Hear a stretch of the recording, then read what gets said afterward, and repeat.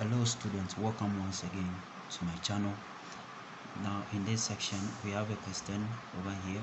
Now if x equal to x, if s to the power s equal to s squared, now what is the value of x, or what is x? Now if you look at the expression over here, we have x to the power s being equal to s squared. Now if you look at the expression, you realize that if we assume s being equal to 0, realize that 0 cannot be a solution. Why? Because when we plug in 0, right? So let's plug in 0 and see. So when we plug in 0, that is for s being equal to 0, right? We are going to have that is this is just going to be 1 and this is going to be equal to 0, right? So when we plug in 0, we are going to get something like this, which gives us an indeterminate 0, right there. So over there, what we can do is to divide both sides by s squared. So when we have the expression s squared, s to the power s being equal to s squared, let's divide both sides by s, so s squared. When we divide both sides by s squared, then we are just going to get something like this, s to the power x here, right?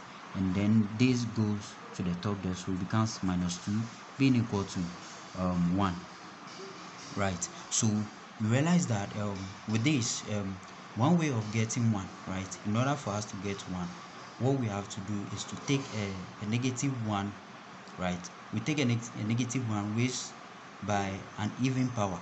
So when I take s here to be negative 1, but then the power should be an even, that is when we can get equal to 1. Because if this place were to be negative 1 and then we have an even power like 4, we subtract, then we are going to get 1.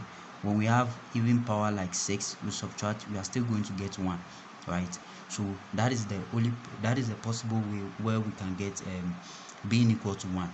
So but then if we plug in a negative 1 into the exponent, let's say we put a negative value into the exponent, so let's say we have x here being equal to negative 1, we are going to get an odd number. So what we can do is to get rid of the negative. So basically we are going to apply ln on both sides.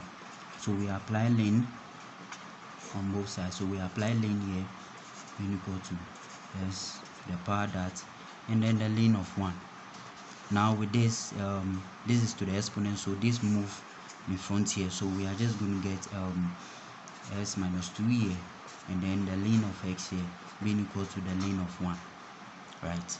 The ln of 1, let's put them in the bracket. So with this, when we further simplify this, we are just going to get our x minus 2 here, the ln of x here.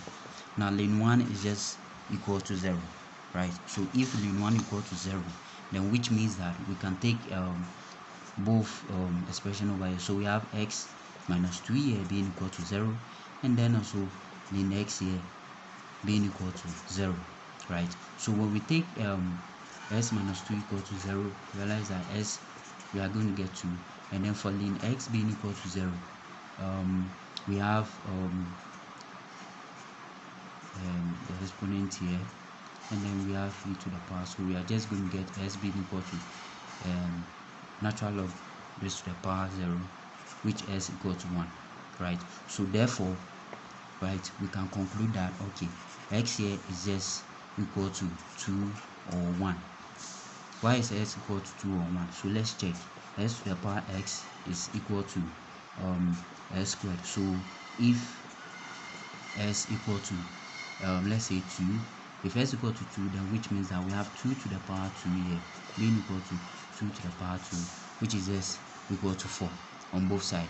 And then if s equal to 1, then which means that we have just 1 to the power 1 here being equal to 1 and then squared, right? So we have 1 equal to 1, which is s equal to 1. So basically, therefore, we can conclude that s equal to 2 or 1, and that will be the values of x in this case. Thank you very much for joining me in this section. I hope this session was helpful. If you are new here, please like, subscribe, and also hit the notification bell to be notified anytime we release a new video. Thank you very much, and I will see you guys in another section.